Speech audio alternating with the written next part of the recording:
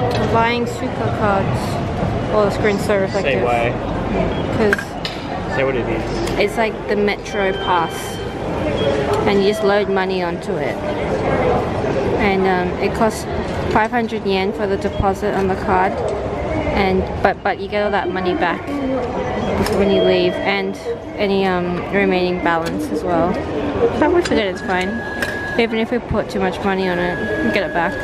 But it costs 220 yen in like a fee. But whatever, that's fine. And the card's cute. It's got a penguin on it. Did you see how fast and responsive that machine was? Okay, this is Akihabara main station. Today we're trying to get to Tokyo Station and Shibuya and Harajuku.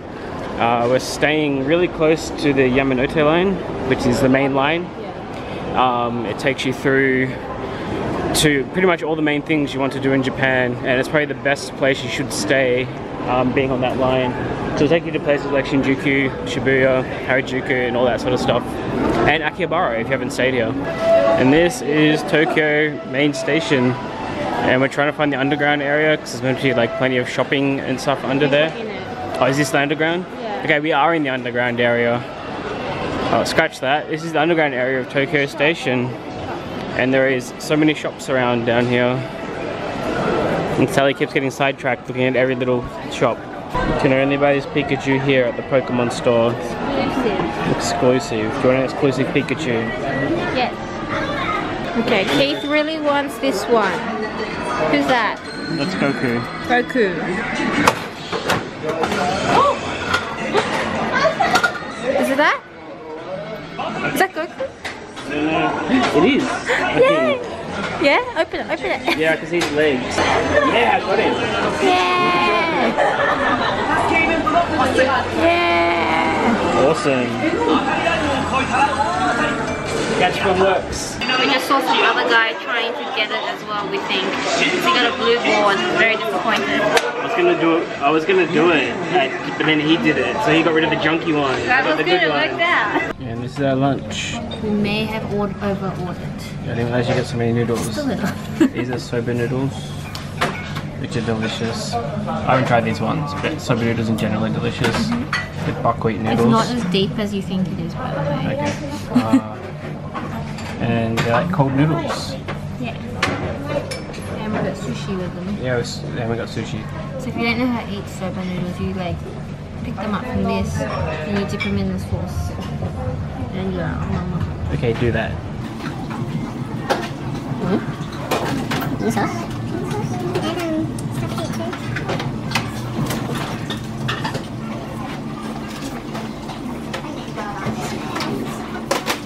Can you swipe your hair? Perhaps we should have come down here for lunch.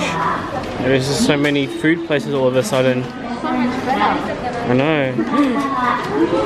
They look good. And this is Tokyo Hands. It seems to be some big department-y store thingy with lots of little cute Japanesey things. It's a very hungry caterpillar, but it's like a lunchbox. And there is 3 floors of it here in the Tokyo Station. I think in some places it's like a whole building dedicated. Press it. Look at this coin box. You put the coin there, and the cat comes and takes the coin. I almost want to give it a coin, but I don't want to. And I don't know where we are, but we're on like nearly the top floor. Nearly top floor of this station. And there's this cool little matcha place. I have no idea what's in here, but everything looks so good. I'm just waiting for a seat. Because, I don't know, I love matcha. We have no idea what we're doing. Oh well. Seems fun. But it's incredibly hard because everything's in Japanese and there's only pictures here. We can figure this out. Even the prices are written in words. We can figure this out with pictures.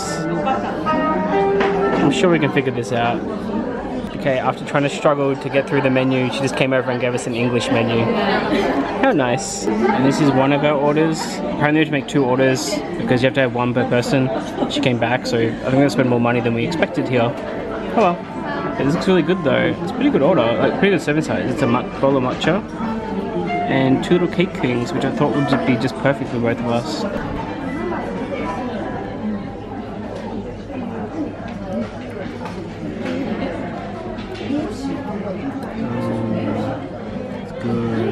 is the second thing we got.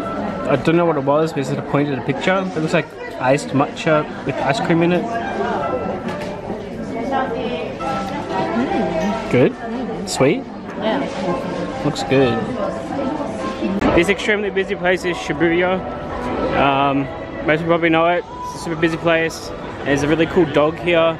And I know this place from Persona 5 because I can see exactly how it looks in that game because it's set here.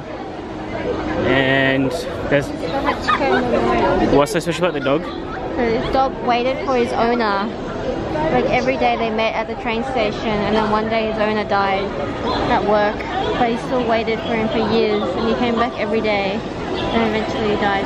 Aww. And basically it's just to commemorate dogs' loyalty to man.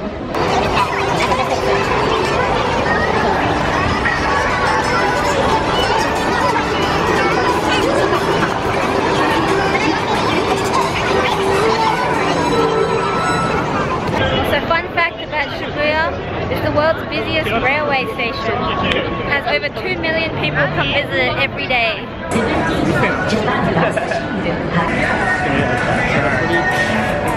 So you figured out the random Mentos machine? Yeah, this is the greatest machine thing ever. Okay, let's do it.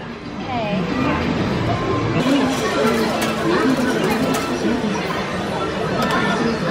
5? So you get 5 Mentos? Yeah. Maybe. No, it's still going. And you get 5 Mentos. Fascinating. Yeah, go That's on. more than 5. 1, 2, 3, 4, 5, 6, 7, 8. You got 8. I got the max. Oh. That was worth it. Film me doing the Pringles. Okay. What's the max you can get on this? 3, I think. Okay.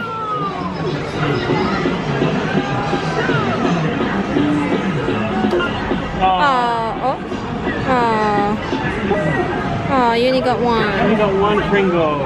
Oh. Probably okay, I probably shouldn't have 1 Pringle anyway. Later though, again. Sour cream and chives. Let's go. That was fun. It was fun. So Keith has been reading about Japan, and apparently this is like some cool shop, discount store you gotta go to get souvenirs and snacks and stuff. And there's a big floor guide over here. There are 8 floors.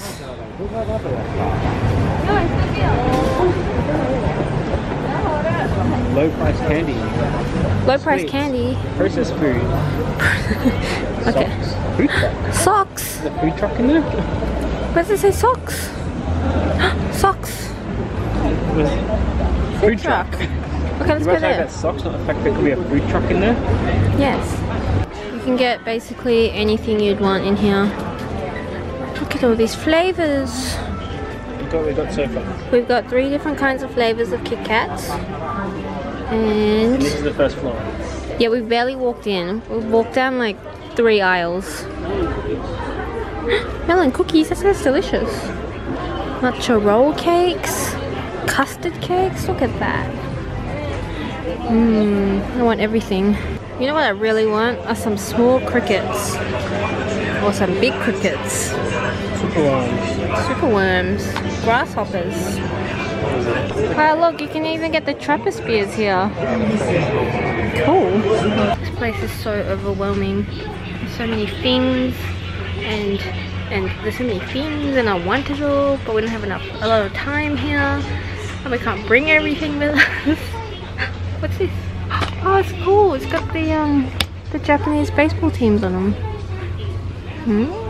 Don't even know what it is. So one of the many things that we got were these Uji Hochicha flavored Kit Kats, just like brown rice tea. And they come individually wrapped. And now Keith is going to try one on camera. They're a funny brown colour. So cute. You know all Kit Kats are brown, right? No, but it's not like dark chocolate brown. It's like poop brown. Okay. How is it? Does it taste like tea? A little bit. It's good though. It tastes like white chocolate, which is something like And of course we had to get the sake flavored ones.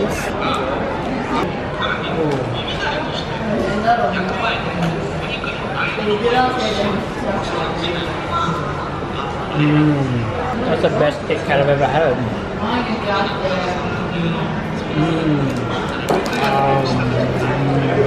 This is how we're ending our day with our cheap dinner. It's healthy, we got salad. There's salad. And pickles. And pickles. These are the best pickles. Salad and pickles and Nissin, big Nissin noodles. Nissin are the best noodles, by the way. They're Japanese, if you didn't know. And it's not the car company like I thought. Nissin, not Nissan. Did you know the guy who owns Nissin or invented Nissin? He invented instant noodles. Oh, really? I learned that at the Instant Ramen Museum. Where's that? Somewhere in Japan. Okay.